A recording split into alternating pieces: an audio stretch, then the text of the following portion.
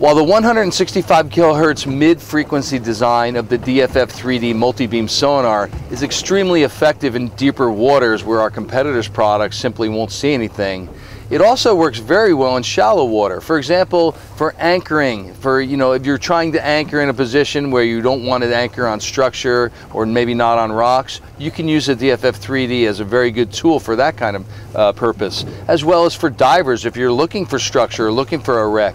The DFF 3D is a perfect tool for shallow water to mid-water diving. So just consider that the DFF 3D can be used in a wide range of bottom and bottom situations, and also depth situations. You can be in deep water or shallow water with the DFF 3D.